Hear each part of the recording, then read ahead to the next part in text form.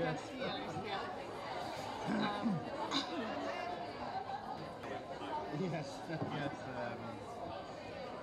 I'm not going to get caught out on that one.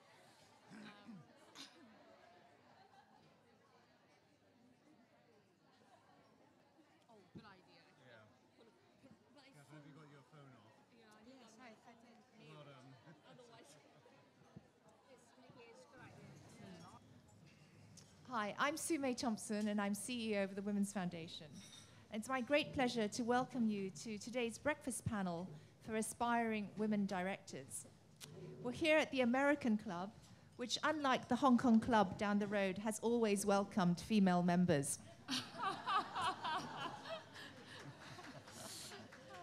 By way of background, the Women's Foundation is one of Hong Kong's leading NGOs dedicated to the advancement of women through groundbreaking research, innovative and impactful community programs, and education and advocacy.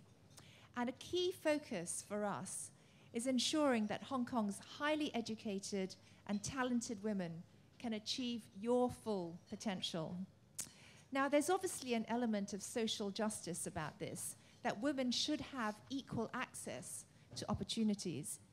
But this is also very much about competitiveness for business and the economy, better business performance, and better corporate governance.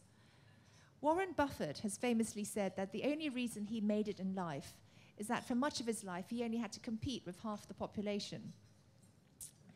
At the Women's Foundation, we believe Hong Kong needs to keep up with global trends, where greater awareness about the benefits of having more diversity at the leadership level is driving organizational change and increased female representation on boards and on senior executive teams. In some countries, governments have stepped in or are considering stepping in to accelerate that pace of change by introducing legislation mandating that public companies must have a certain percentage of female directors. What lessons can we in Hong Kong learn from abroad? What is the economic cost to Hong Kong of not having more women directors? And what's the right approach for Hong Kong to ensure that more women are getting to the top? It's because we wanted to encourage informed discussion and debate on these issues with all relevant stakeholders that we decided to launch Women on Boards Week. And this event is a key part of Women on Boards Week. And we decided very early on to reach out to partners like Standard Chartered and community business to help us achieve our vision, given the research that they pioneered in 2009 on women on the boards of the Hang Seng Index-listed companies. Now, that research showed that the number of women on Hang Seng Index-listed companies' boards was 8.9%. 3 years later, fast forward to Monday of this week, they launched an update to that research. Can anyone guess where that number is? 9%. Oh, you've read the research, obviously. Okay, so we see stagnation. Yesterday morning, the Women's Foundation held a chairman's breakfast where we engaged chairmen of Hong Kong's leading companies, well, kind of challenged them, really, about the lack of women on boards. And last night, we held a CEO dinner where we discussed attitudes to women and leadership, particularly among the family-held companies that are so dominant in Hong Kong. That, if you like, is about the demand side for women directors. We wanted to see what is the demand. This morning is about all of you. You're the supply side. And we've gathered a distinguished panel of experts who will hopefully demystify the board appointment process for you and inspire you to pursue a board position. Our hope is that through events like this, the next time the research is done, the numbers will have moved significantly. Please help us make that hope a reality. Without further ado, I'd like to hand over to Robin Meredith of Bloomberg, who will moderate today's session. Thank you very much for coming.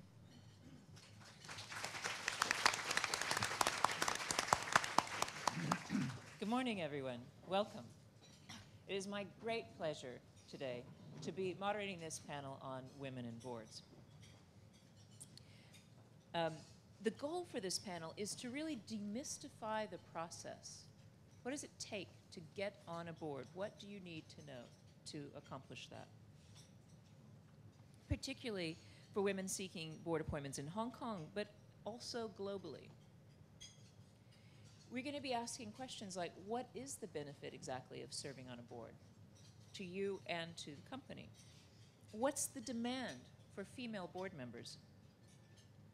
And how do you position yourself properly for a board role, whether it's now, 5 years from now, or 10 years from now?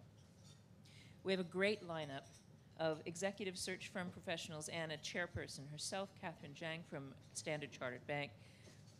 Catherine's going to give you some brief welcoming remarks in a moment. Then I'll kick off discussion by posing questions to the members of this panel. And then we'll open the floor to Q&A. And to me, that's the most important part of this morning, because your questions will get at the heart of what all of you are here to say and prompt the most interesting discussion. So please be ready with your questions a few minutes from now, after you've had a moment to finish breakfast and hear from the panelists. Let me just briefly introduce the panel. We've got 2 Catherines and we've got 2 token men.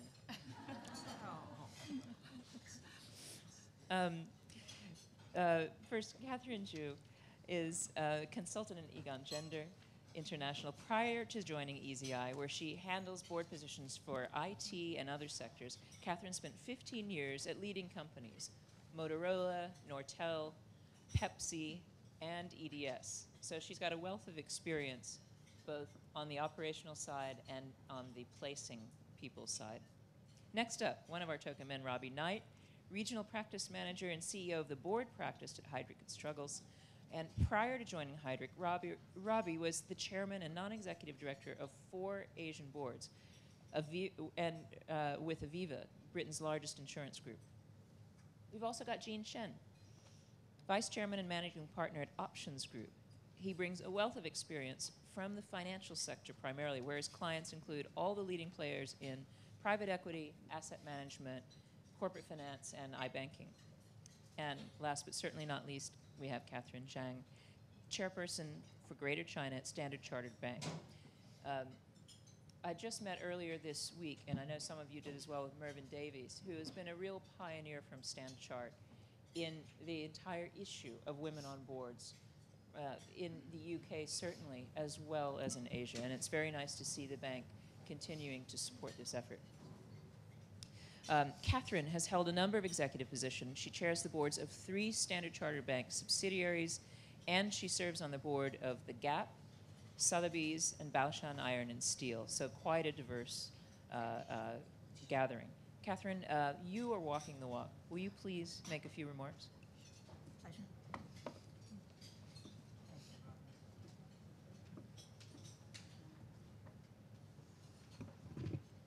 Good morning. The moment I walk into the room, I thought it's very nice. It's a very warm and cozy room. Friday morning, early riser, and bright and cheerful faces. It's great to be here. So, ladies and the few men whose presence are very precious because they help to make us look special. So, I've heard that the subscription to this panel was quite overwhelming, and which is fantastic, because what it means is there's concern, this interest in the topic, which is very close to my heart. Yes, in Standard Chartered, we're very proud to be able to sponsor meaningful events and meaningful research, like the report that Su Mei have just mentioned. And this report, we've heard that somehow show stagnation in terms of the improvement of women on board, the participation rate of women on board. This is a subject that is just like having women in executive function. Actually, it's a long fight, isn't it? You know, in the 60s, we talk about equality of women, equality of pay.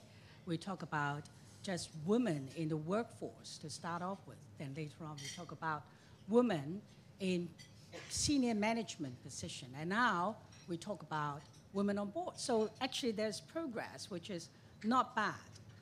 The issue with Hong Kong, all of a sudden that we have this interest, which is also a reflection, I thought, on the sophistication of Hong Kong as a business and financial center.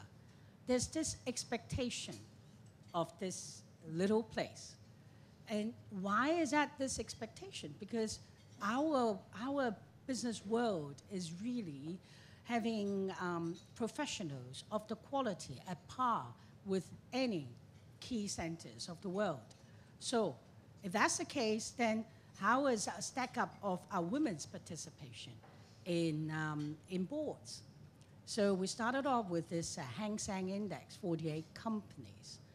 And of course, the result is not as good as we thought. But then, you know, with all these outstanding ladies in the room, I'm very optimistic that the rate will change very soon. But we need to work together, both on the supply side, as Cindy said, as well as on the demand side. In Standard Chartered, diversity and inclusion is certainly is the center of what we do. It's a distinctive element of our brand. Now, we actually just very pragmatic. We're an old bank, 150-something years. Depending on where you are, in Hong Kong is, I think it's 152 years. With this long history in operating in very fast-changing markets, we are in Asia, we're in South Asia, we're in Middle East, and we're in Africa, where the GDP growth is among the highest in the world. We need to continue to rejuvenate ourselves. And the rejuvenation process, one key element is through diversity and inclusion. We need to reflect somehow through our workforce the client profile as well as the diversity of the markets that we operate in. So if you see, look at our workforce, we have 87,000 people. We have 132 nationalities within, 132. And half of them are women. In Hong Kong, I'll share with you, we have 56% women in our workforce, 35% in senior management, and 1/3 of our board is women. Now, there is still some way to go in search of balance, and this is what we're committed to do. But we are very proud of this achievement so far, because I talked about, you know, other than the nicety of gender equalities, basically we see having women in senior management and having women on boards give us better depth as well as breadth of perspectives of the market, as well as decision making. Now, hopefully, we believe, and that somehow is reflected in our financial performance. Now, time to a little bit of promo. We just did our result announcement. We're into our 9th year of record income and record profit. And we believe that's partly reflecting our continuous effort in seeking balance in gender equality. I know I'm in the company of most outstanding women professionals, and of course male professionals. And you either sit on board or have the qualification and aspiration to sit on boards. I have a few, I'll share with you more later on in our discussion, but a few questions that I would very much like to park with you, and that you might like to raise questions later on in our discussion. One is, I think, you know, we will talk about it, and we all know women have, we tend to be much more self-limiting, much more humble than what we deserve, what our qualification, what our achievements deserve. But then still, there's this question about how prepared are you for boards? The preparation is in multiple facets. One is not just qualification. That's not the case. But it's just that. What do you want to get out of boards? What's that? What's that board membership brings you? And and the other way is that, what do you bring to that table? We all have our strengths. You know, bear in mind, this is something that people will ask you. Then you ask yourself, what do you bring to the table? And the second is that finding the right boards. Sexy name matters, size matters, or is it the industry, the company's governance, or the chairman that matters? So think about that. And then we have the presence, our panelists, is some of the best, is most representative of the search firms for boards. If you go for a chat with them, how do you present yourself? Is it the same that you would do with any job interview? And the other thing is that we always, the considerate group, we have a lot of things that we need to juggle with in life. So in the scheme of things, if you were to prioritize, how important it is actually to sit on a board. I know it is sort of like an anticlimax, but it is an important question. So without further ado, I would like to pass it back to Robin to start off the day of the discussion. Thank you.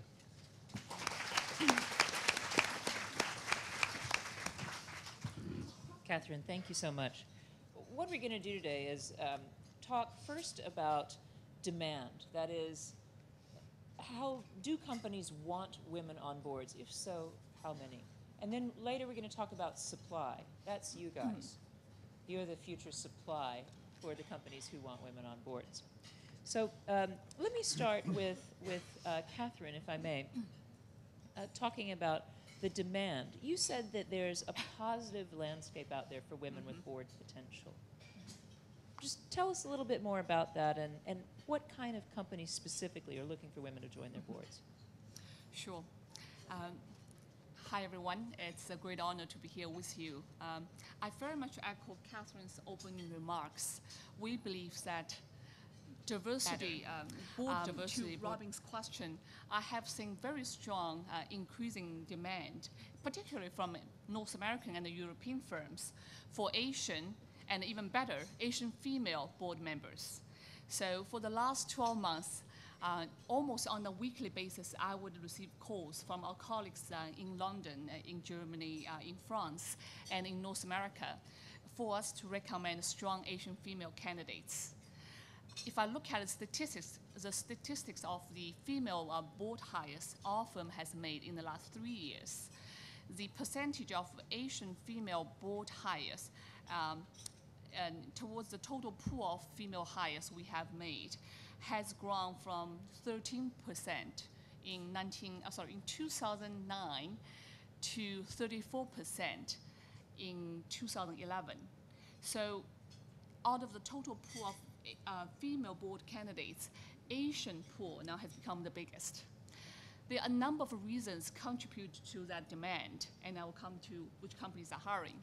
I think number one, there's a genuine desire on the company parts, particularly in North America and in Europe, to have that composition of diversity on their boards. Number two, I think Asia has become the growth engine for most of the multinational clients. So by having Asian board member and female board member, the companies have better access to the local market and customer insight, better understanding of the regulatory framework, and better ability to attract talent, the local talent or female talent. So the third reason probably is because a lot of countries are now signing up to the voluntary gender mixed targets in Europe and in Australia. And what we are seeing is companies are doing preempt actions to attract the best diversity candidates while they are still available. So as a result of that, we have seen the demand across different industry sectors Although I think diversity is defined differently in different countries and by different industries. So the consumer-related companies traditionally have more female board members to start with. Now they're looking for female board members with digital experience, for example. But in even more traditional industry per se, like oil and gas or industrial companies, we have seen increasing demand for female board members. So it is across the board.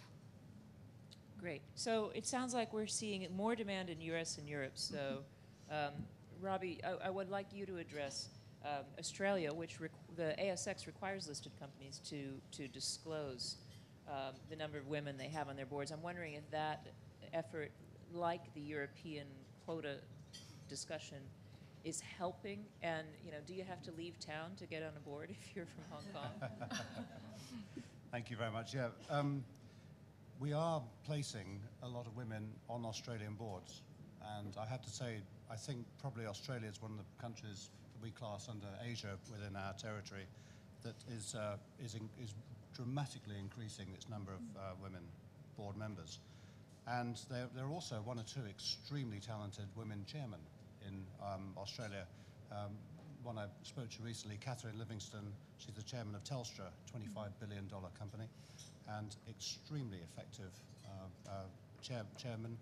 And she sits on other boards in industrial companies, such as Worley Parsons, which is unusual to see women on industrial natural resources type of boards because, as Catherine said, most women tend to be in consumer-related boards at the moment. I feel that geography plays, such a big role still in my practice. Unfortunately, we are not seeing a large demand for women on boards in Hong Kong, Singapore, China. Most of the demand is coming, as Catherine said, from Europe, North America, and Australia. And the demand there is for Asians and women.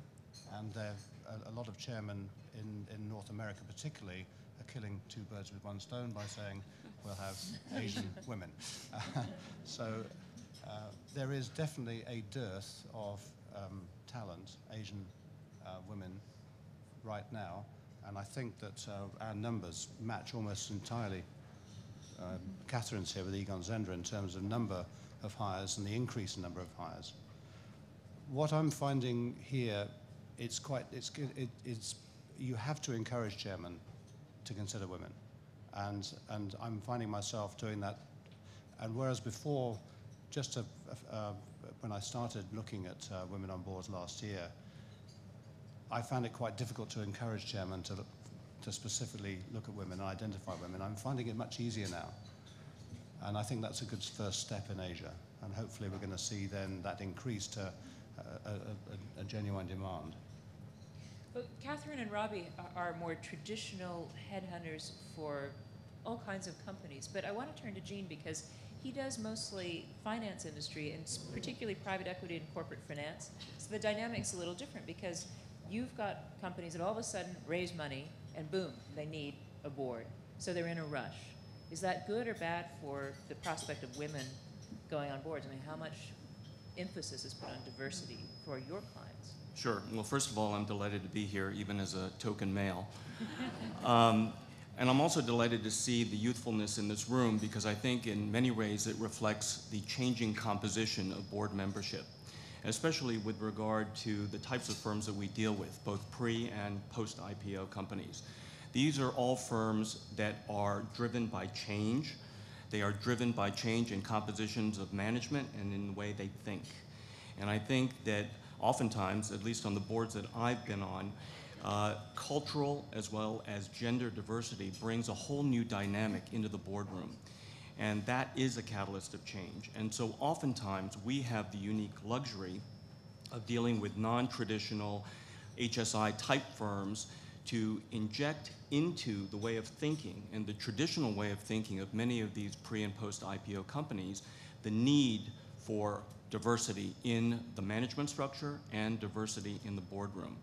Now, with regard to Greater China, we've been facing something that we faced in the United States in the 90s and even in the early 2000s, which is the proliferation of highly talented, well-educated, and experienced women that at the period in time that they would be considered for board membership are faced with the ultimate challenge of being the super mom, the super spouse, and the super career person. And the whole tiger mom syndrome in China is very much alive and well and has proliferated throughout Asia, where we will literally interview women who are talented, qualified for board membership, and yet have children of school age, especially boarding school or early college education age, that will sit with you and say, that's no problem, I'm moving with my child. Well, you're going to give up your career to move with your child? And they will say, yes, he or she is my #1 priority. I will sacrifice everything I have for this child, especially in the mainland Chinese environment of the single child. And it has been a very evident issue that we're faced with. So it's not as much convincing boards and management groups of the talents of women and others to come into the boardroom. It's challenging the women to make that decision of an added life commitment to their already overworked schedule. Interesting, very interesting. So a third of the Hang Seng Index here in Hong Kong, a third of the listed companies have no women on their boards at all. And I'd really like to hear from Catherine, who is, has chaired and sat on a number of prestigious boards. In your view, in practice, does it really make a difference to companies to have women and diversity on their boards? Or, and are there any risks that companies that don't have diversity, like those third of the Hang Seng Index, face because they don't? Thank you. I couldn't understand. I mean, this phenomenon actually, because Hong Kong is known to a place where people are very smart, companies, really always thinking ahead, and efficiency, pragmatism. If you look at Hong Kong, our annual consumer spend is $52 billion US dollar. On average, it is 43 billion Hong Kong dollar a month consumer spend. And we have more women than men in the population, period. And if you look at that, and if you think your board that is just one sex and determining everything that is catering largely for the opposite sex, the logic just doesn't gel. So I think it's just time. I think it's not out of a conscious decision. I think it's just a process, an evolution, I think, for boardrooms that very soon I think they will catch up with this. I'm quite optimistic about this because I'm a Hong Kong person. I know how pragmatic we are. So then it's just important that you have that a comprehensive perspective of the market, of your consumer mindset reflected in the boardroom. So that's one. And then I hope also that answer the risks if not having women on board. Now, a little bit of sharing of personal experience is that when I went on to Gap board, an American company, and interesting, I was the only woman when I was when I joined. Now we have another lady joining, and as I must say, it was quite daunting. In the first meeting, actually, it was the first gathering. They were looking at me to sort of like, so new kid on the block, as well as a first woman in this room. So what do you bring to the table? So this is but is a very good occasion and something that I prepared for. But you just have to be prepared, ladies. That there's this you say odd or you say it's awkward. You have to pass through it. The only way to do it is, as I said, is to be not self-limiting. Just think you are as any man. we say when men go on to a job interview, first thing is that they think the attraction, they think of the attraction of the role. What is that to bring to them? And that excitement, that interest will bring the best of you, bring the very optimistic, the favorable side of you. So I think it is quite important that we will always bear that in mind. And so is some of the tidbits of my experience of being the only woman in a men's boardroom. Interesting. But what about Jean's point? Jean was saying that we women, we all know we work harder than men, no offense to the token men here, but that we also generally, many of us have responsibilities beyond just career. And that sometimes women rationally make the choice, well, actually, I'm going to put one aspect of my life ahead of another. Catherine, talk about why you actually serve on boards. Why should women want to? What's great about it, being on a board? It's why women wants it. I think it's the same why men wants it. It's the same in the sense that the sitting on board is it brings a lot of things that you wouldn't have expected when you were just an executive in a company. One thing is you get to participate in strategy determination at the highest level. You've got to have you've got to see some of those best brains that are representing the senior management of the companies that you serve on. You've got to you've got to have the information, the kind of deliberation on subjects. Usually is another industry, right? When you serve on board, is a different industry of something that you otherwise would not have access to, and also the kind of responsibility on you as a board member to participate, to make those decisions, is quite different from just being an executive. Because you don't have the operation, in a way, you don't have the operational responsibilities, and yet you know what it will mean for a decision that you make.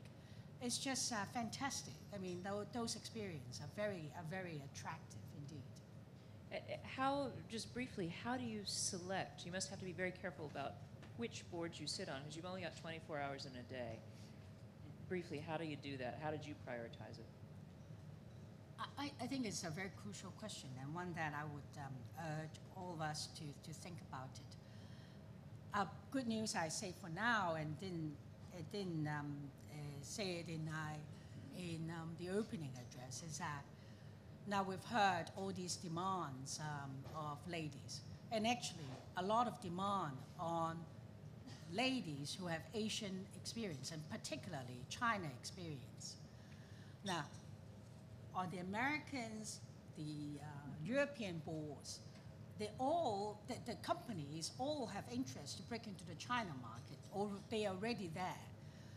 But the problem is they don't necessarily have the kind of insights, perspectives of Asia, of China, the way that an Asian, or the way that a person who have worked in this market has. So, and the other thing is that if they want to have China expertise, it's not necessarily that easy for them to find a mainland Chinese ladies. Of course, there are more now, but then who have mainland Chinese ladies who are conversant with the cultures and the markets like a Hong Kong person would do. We, no matter what ethnicity, we in Hong Kong, we have that versatility. So we are in a very attractive place. So the thing is the question is really for you to choose. It's not necessarily that, wow, how do I find it? It's for you to choose what sort of board you want to sit on, which is back to the question that Robin raises. I think it has to be somehow that appeals to you. Like for me personally, I sit on a steel company a fashion company and an auction, more art company. I love fashion, I love art, and for steel, is something very important to China, something that I really want to learn. So somehow you need to analyze it. I would urge you to analyze it rather than just to go for sexy names. Very interesting mix. All right, we've talked about the demand out there for women on board. We've heard some pretty optimistic words from the headhunters on the panel, but I want to talk about supply and get down to the really crucial question of when you guys are looking to fill board seats, exactly what do you need to see on someone's resume? What are the people in this room, what experience do they need to have to be looked at seriously as a board candidate? Catherine, how about you take that on first?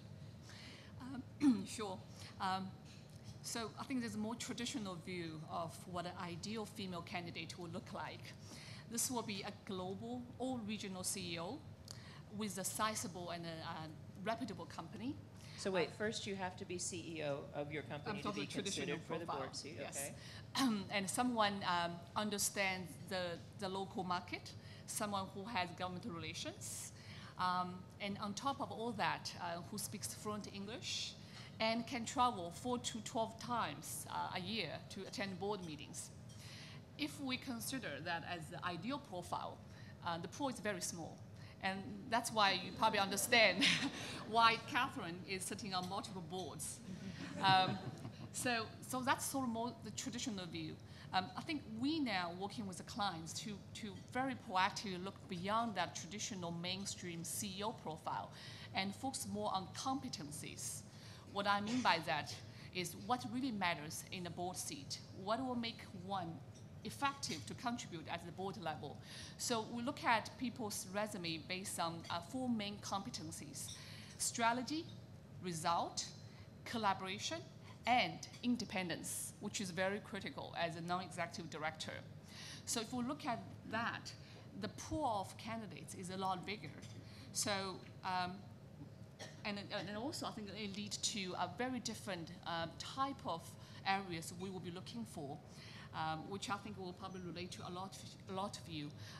We find the CVs coming from professional services firms, from audit to banking to law firm to strategy consultant, is very relevant. Particularly those who are in a management position. They can relate to the challenge facing the board. We also find people, we encourage the clients to look at the level below the CEOs. They could be the function heads, CMOs, chief legal, chief HR. They now become very viable candidates for the board. So and I think the third area has become interesting recently is people who serve on NGOs and in public sectors. So there is no one CV size fits all. We're looking at competencies, we look at the relevant experience. Interesting, all right. Robbie, you mentioned earlier to me that you get about 12 CVs a week from women looking for board seats. And by the way, I hope that all 3 of our headhunters will get approximately 150 resumes later this week. But Robbie, if you look out at this room, at this sort of cohort of people here, people who want to be on a board one day, what do they need to do now to build their CVs gradually so that eventually they'll meet that standard that you're looking for, that your clients are looking for? It's very exciting looking out here actually and seeing so many women who are keen to serve on boards, and I assume that everybody in this room is keen to serve on a board at some time in the future. Before I sort of say how the steps go, I think probably I was very interested to hear what Catherine said about why do you want to serve on the board, and I think it's a very important thing. Before, rather than just saying I want to serve on the board, I think it is very important just to do a self-analysis and say, why do I want to serve on the board?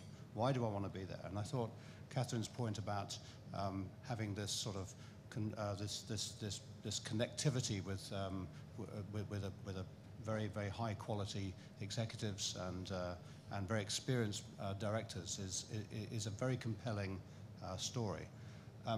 for me personally, serving on a board was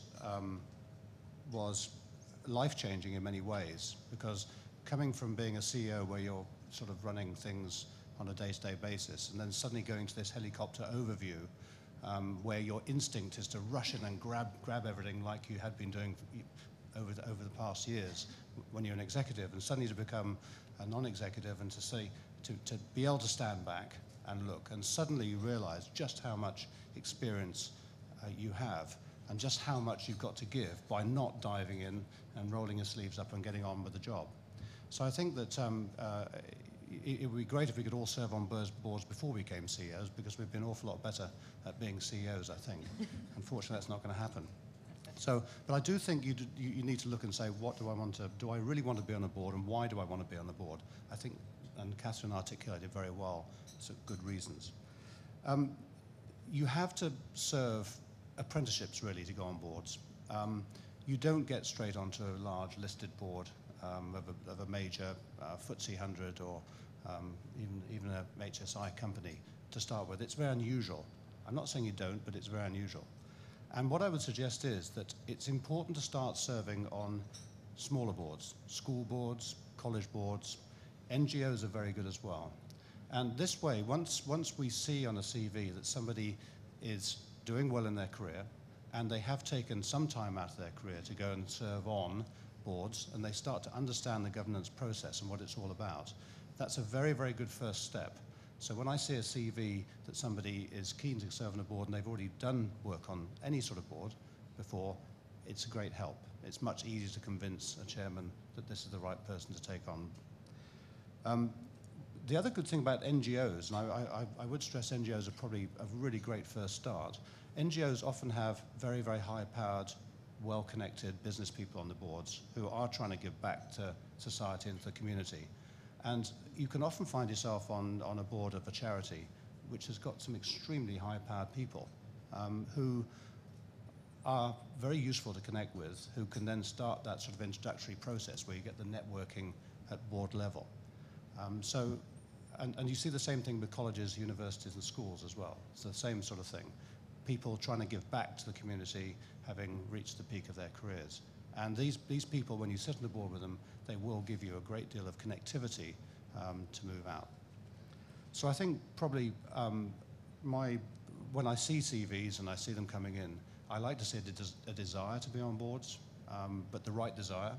I like to see people who have made an effort to try and get onto boards, albeit they small, schools, as I say, NGOs. And I think that professional qualifications help an enormous amount, because there's absolutely no doubt that all boards have to have some form of accounting. Most boards need some form of legal expertise. And if you do have a professional qualification, it's going to help a great deal. I want to go back to that theme of networking, Robbie, that you brought up, and ask Jean, what kind of, how do people, board candidates, get on the radar screen, people like you and for companies? How specifically, what kind of networking would help them? Well, as we talk across the previous three comments, as far as passion, as far as independent thinking, and as far as taking small steps in order to achieve the major moves that ultimately bump you from 8.9% to 9% membership over a 3-year period, which is rather extensive.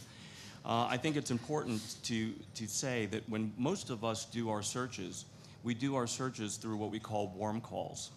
And we do our sourcing by contacting people that do have those circles of influence, that have served on boards that may be NGOs, they may be schools and alumni associations, which are tremendous spheres of influence for people to meet people of influence, but also people who will observe that independent thinking, people who will observe that passion, and people who will observe that contribution that you can and will make in the boardroom. So when you look at the average statistics right now, I think the numbers are the average female director is around 59 years old, and male director is probably slightly older. That if, especially in this room where all of you are young, you've got to look at the smaller steps that you need to take to achieve the larger goals that are ultimately attainable. But still, at 9%, it's still a tough road to hoe. So ultimately, look and mine down into charitable organizations, look and mine down into school and alumni associations and the NGOs. These are the places where not only for you, it's a great practice ground, but it's also a way for you to make a name for yourself in order to be considered for those higher and hopefully more attainable positions. I want to take some questions now from the audience, but I first want to share something that we were talking about in the back room that I found really surprising. And that was that all of you on the search side of things said, look, you know, actually companies really, really want to hire women directors. I said, really? Wow, why don't they? You know, that's strange. But your point was that they do, much, which is not what we all think of. And the other thing that I heard of is that actually there are a lot of women who are qualified who don't themselves in their hearts necessarily accept that or know that. And so I think that that is a really important lesson. Any woman who's been in the workforce will know that most men are far more confident about their abilities even when they have fewer abilities than you. That's a very good point. Nothing personal. But my point is that we are often more qualified than we give ourselves credit for being. That's what I heard from the objective folks who are looking at all those resumes. And that I found actually very encouraging. It's not that the women aren't qualified for boards, it's that the qualified women aren't necessarily putting themselves out there. Actually, Robin, could I make a point? Because we spoke about this in the back room. Actually, we offer a service of board effectiveness and board evaluation. So we do quite a lot of work in seeing how effective boards are. And one of the most interesting facts is that when we go and speak to chairmen and say, you know, we'd like to do a board effectiveness or board evaluation, the chairmen are often quite keen to do it. But when he puts it to the board members, all the women say, yes, yes, yes, we must do that. And all the men say, no, we don't want to do that. And invariably, it's because the women are overqualified. They feel they've had to become overqualified to get onto these boards. And an awful lot of the men are not very well qualified, and they've got there through relationships or whatever. And we see it frequently where the men do not want to be evaluated, and the women are very happy to be evaluated. Yeah, that's the kind of old boys network is what we're all sort of struggling with. Right, questions from the audience, please. Sir. Hi, Hayden from UBS. I brought a few colleagues with me today who advise on IPOs and board structuring. What should they say to the chairman to convince them to look at women on boards? All right, Jean, would you like to take that since you do a lot of financial companies? I think in particular we do and take a very active role, but we try to do it with a gender-blind viewpoint. We try to bring, in a way, the qualifications of what individuals will bring to get them interested in what that individual encompasses as far as a skill set, and then we can be more revealing later on. Now, it's oftentimes even easier in China where the names do not necessarily reflect the gender. That's interesting. Yes, yes, indeed. Hi, Angelina Kwan from Reorient Financial Markets. A question for the whole panel. We've been talking about the really interesting aspects of being a board director and maybe some of our impetus in doing so. But could the panel tell also some of the responsibilities of being a board director, as well as looking at director's liability insurance, as well as what is the typical pay for, no, because it should be actually discussed so that people know the responsibilities. So if the panel could actually discuss that, and in particular, Catherine, your responsibilities, how much time does it take you? Because you're running a bank on top of it, and you have to juggle your responsibilities. All right, very quickly the time then, and aspects. Catherine on the time management Thank you. question, and the other three of you, if you'd briefly address the pay, you know, for what size company, very briefly, because I want to get as many questions in as possible. So, Catherine, please. Two things is what's the responsibility? I would also like to address this one. It's a very important one, actually. Boards in Hong Kong mainly is 4 times a year, right? And overseas, in European boards between 6 to 8 or 6 to 9, and in the US it's about 5 to 6 a year. Whatever it is, is still very limited number. So every meeting, you really need to be very well prepared. Otherwise, it's a wasted opportunity for you to contribute. And more importantly, people can't see you, can't feel you. So in order to prepare yourself, in order to contribute, you really need to prepare yourself and read those documents. And I must confess, I wasn't a very good detailed writing reader, and I don't really, other than magazines, I'm not that keen about fictions, about books. And now with all these boards, I have to deal with this kind of stack all the time. So it's a discipline. You really need to get yourself into it. And once you get into it, it's fine. In terms of time, I talked about those a number of times that you meet, the preparation for it.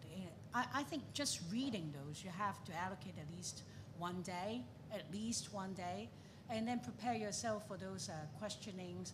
And also, more importantly, is that you always need to be on the lookout of information relating to the company, relating to the industry that your company is in.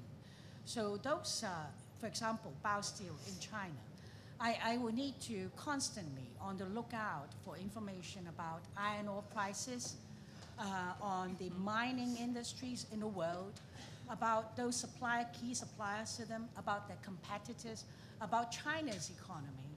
So it's just this wide-ranging subjects that are related, crucial to the industry that Baosteel is in. So these are some of the responsibilities that you need to be prepared for. Yes, is time juggling. That's why, I want to urge you, once you're onto board commitments, you really need to be a much better time planner. Otherwise, it could easily eat into you.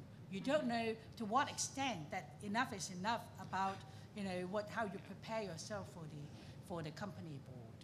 And I suppose that's just when the companies are running smoothly. I mean, if I added up how many boards you've got and how much just reading, regular reading, you've got 15 days of work just reading a year. And then if something goes wrong with the companies, you're on call, right? I mean, take any of the banks in the 2008 crisis. I'm sure that the boards were on the phone meeting all the time. That's when it really is necessary. Yeah. Absolutely is the case. I read about 9 newspapers a day, and on the wire, and on regular magazines is about at least 3, and really get into some of the subjects, and talking about boards. When you screen, I share with you, I screen out a very big, much bigger than my employer, and it was a very attractive name. I went to the interview with the chairman, flew a long way, and very excited, and it was very good, very, very lucky that I got an offer, and right there, and after the interview. At that moment, I said I have to think about it, and I subsequently turned down. Of course, remain nameless, is the chairman.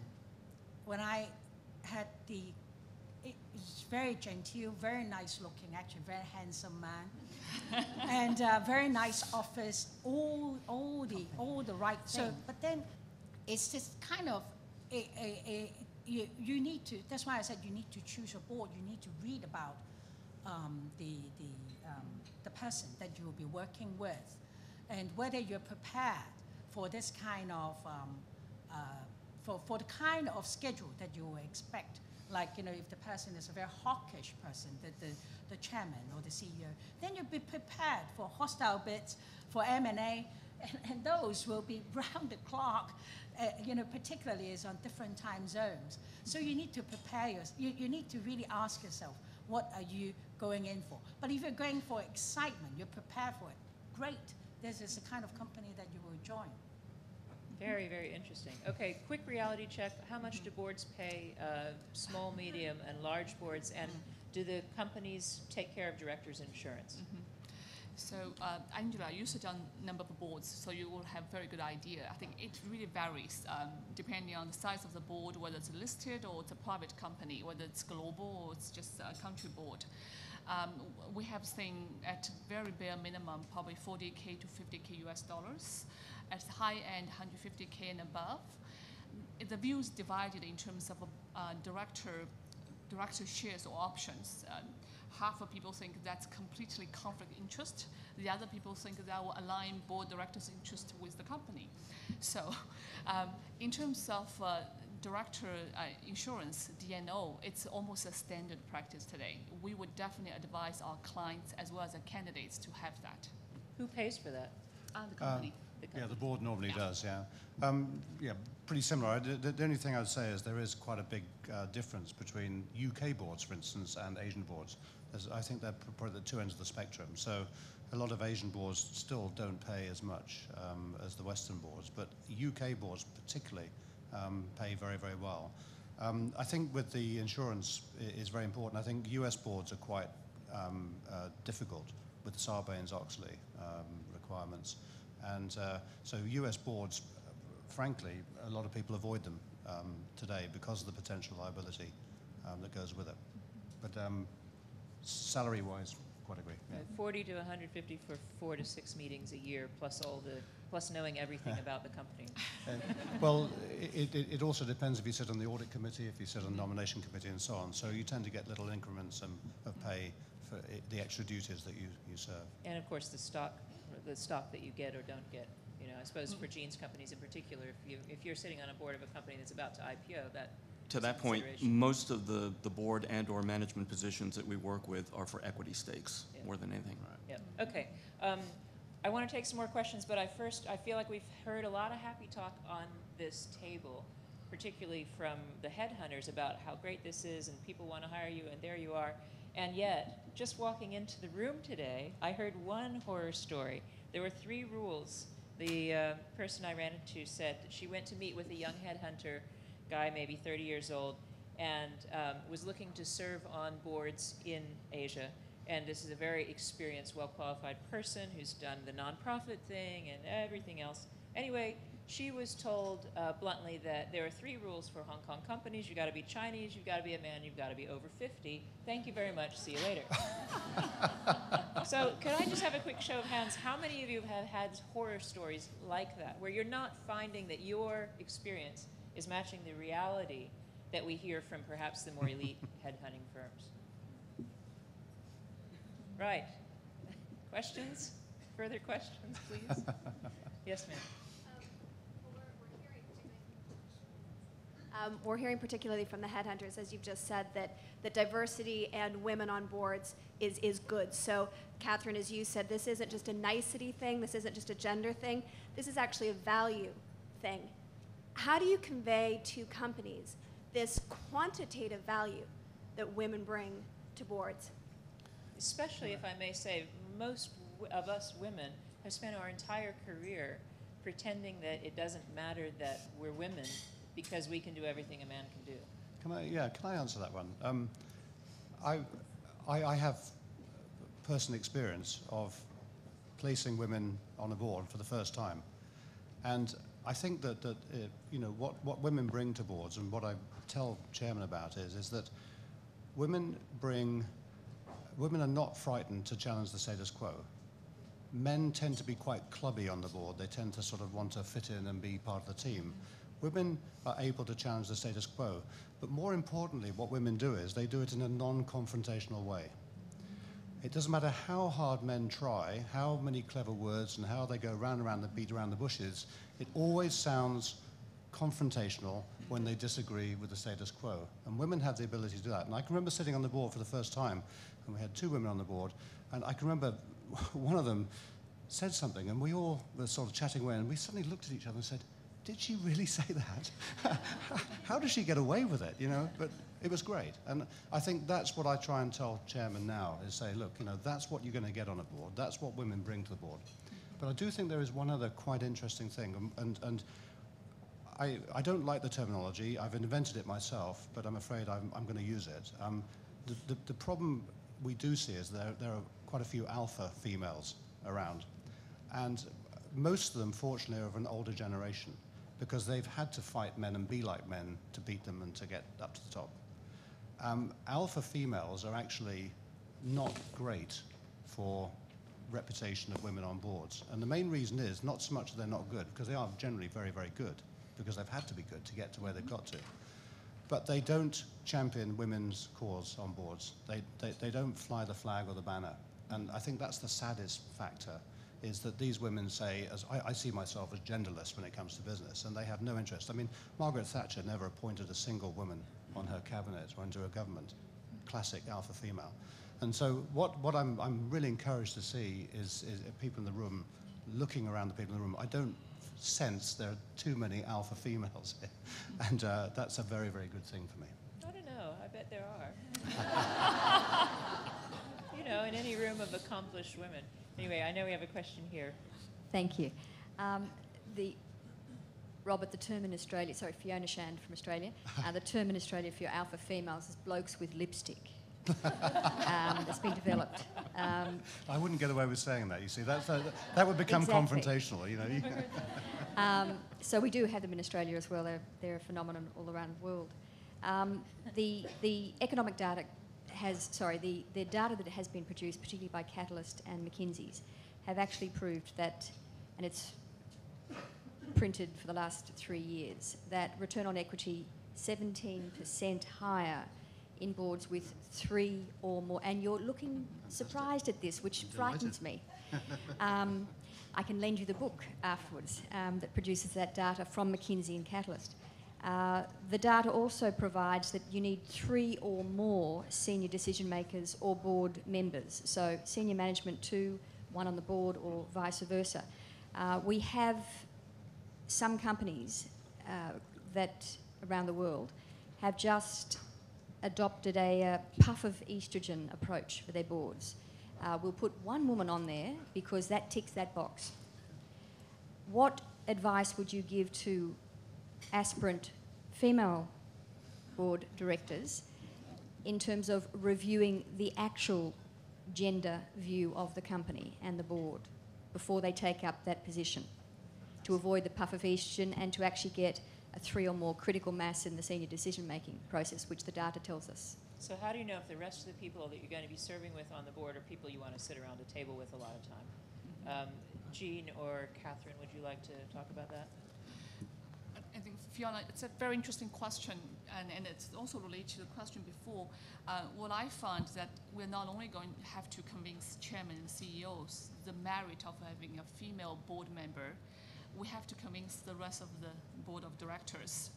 I'm actually going through a case right now, working with a UK-based major board, and we're putting forward a very strong Asian, actually Chinese female candidate. The chairman and the CEO love the candidate. Our next round, next week, is actually to go through 3 independent director interviews with our candidate. The idea here is to be on the board. It's not only the contribution you can bring to the table from your business experience, is how you're going to relate to the rest of the board of directors. They could be different generation, they're all male. So to be the first female, it is a huge challenge and takes a lot of courage to do it. But I think it's also, it would take time. It's not, the rest of the board is not going to change overnight their behaviors just because they have the first female director.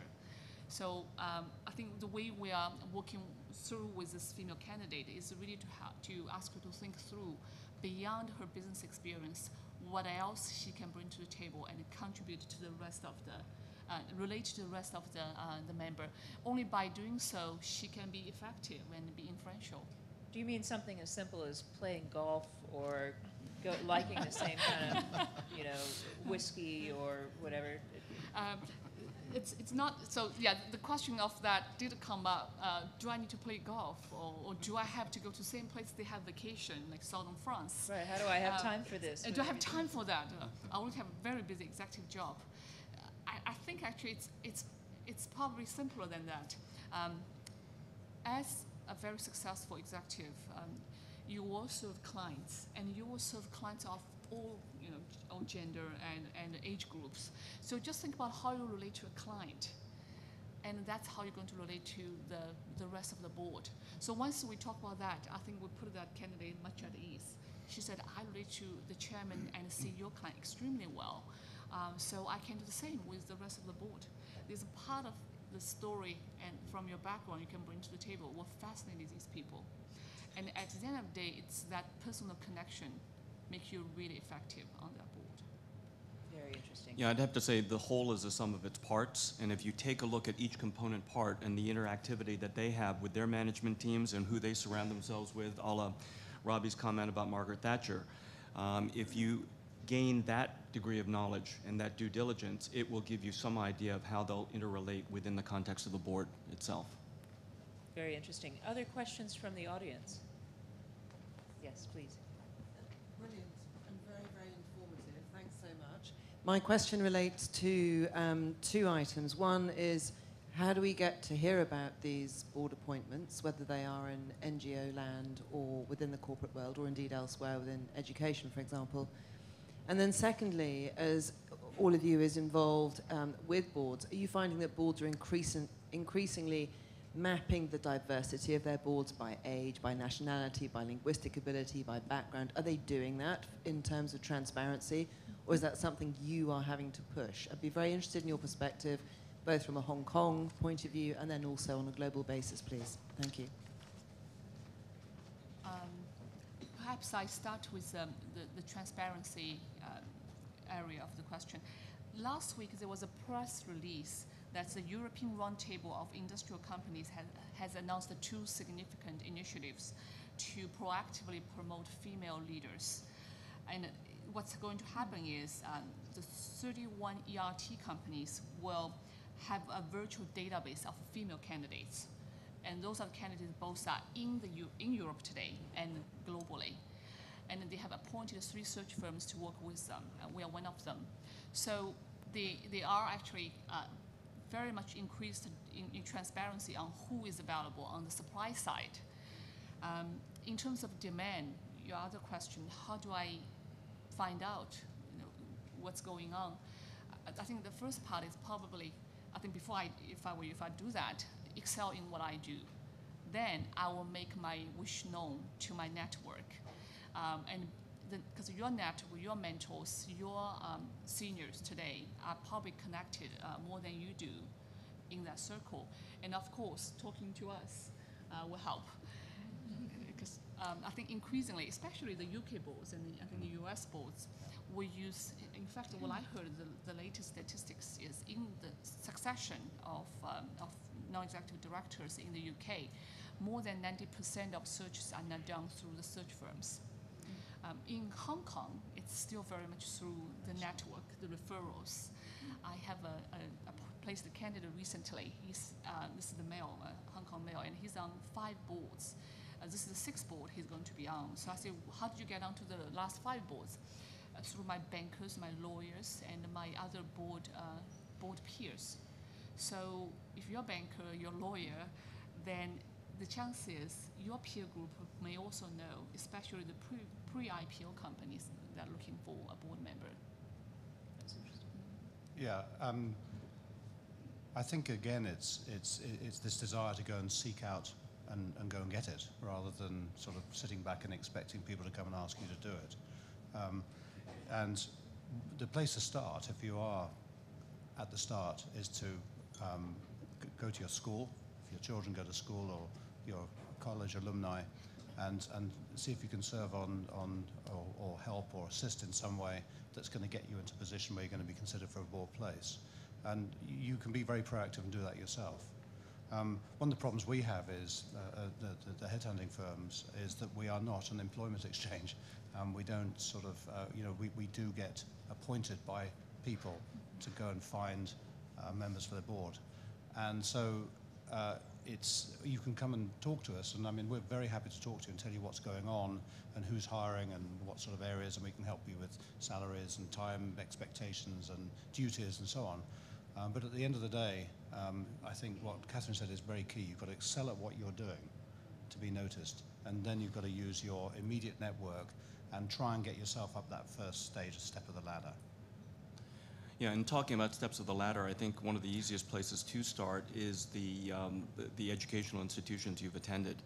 And most of those board memberships are elected, and they start with small steps. I started off with a committee on diversity at my secondary school, and ultimately was the first Asian board member elected in my secondary school. So I think that, again, it begins in small steps, but again, spheres of influence within the context of that Board of Trustees was enormous.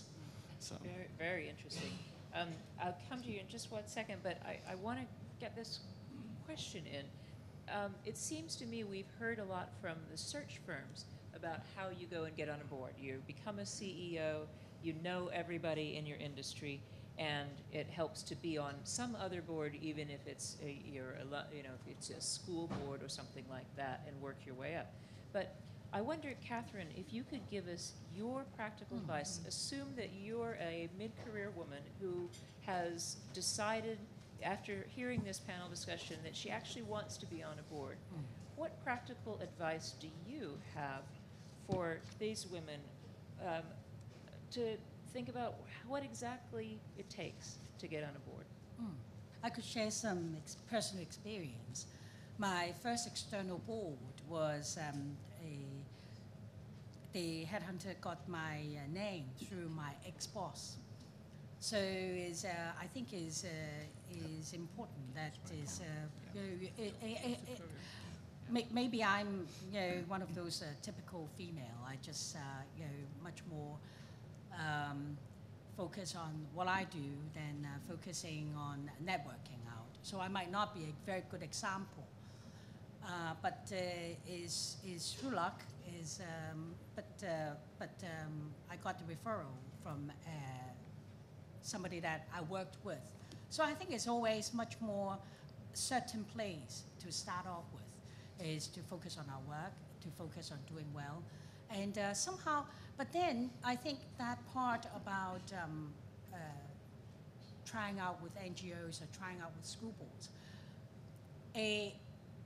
I think it's very good advice, but much more is that has to be genuine, has to come from you, from inside, that you are interested to contribute, to reach out, to participate in matters, in subjects or in courses that are more than what you do for your day job. This is not everyone's cup of tea.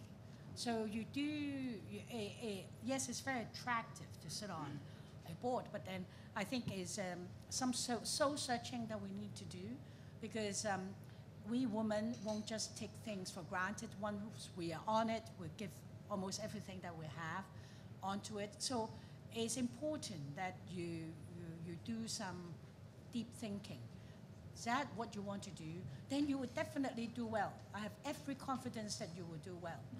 But think really if you want to do that. You love pets, you can do SPCA. If you your children's sports, but then once you get the hang of it, of how it works in boards, I think that's what the search firms colleagues are telling us, is that get the hang of how it works in advisory boards. But I don't think that will be a challenge for you. The challenge will be adjusting the time. The challenge will be deciphering exactly what you want out of life, out of boards, and putting things in place. Then I think you'll be fine. Interesting. I know we've got time for just one more question. We have someone here who wanted to ask a question. Well, I'm not sure I wanted to ask a question. I wanted to make a kind of statement. I'm Elin Høvenes of the Professional Boards Forum. I work in Norway and I work in the UK. In Norway, we have quotas. In the UK, you have targets. All I can really say, I think you've been given some very sound advice from your panel here. But at the end of the day, it's going to really be down to you. You're going to have to be prepared to do a lot of work yourselves if you think you're going to get onto a board. There may be people out there who will be prepared to help you and will say you'll help you, but in Norway, the successful women, even with quotas, did the work themselves. In the UK, I'm seeing exactly the same. And also in Australia. do not. I mean, by all means, do extracurriculum stuff and, you know, do more of the things you're already good at. But don't clutter up your day and your CV so that there is no space and time left for when the real appointment shows up. So you can do it, but, you know, you have to think ahead and give yourself, I don't know, 3 to 5 year horizon. It's not like you're recruiting for an executive role. I think that's something that hasn't been touched upon. It's not going to take you 3 months to get a board role. Very, very interesting. All right, we've all heard great advice. I'm sorry we're out of time. But I really want to thank, certainly, all of the panelists. Been fantastic.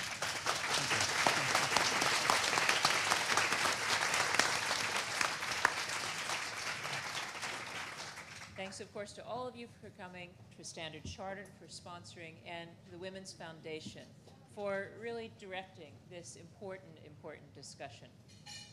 Thanks all. Very nice to meet you. Sort of, On the other side of the card. Oh yes, no, I'm familiar with that. Okay, that's the 17%.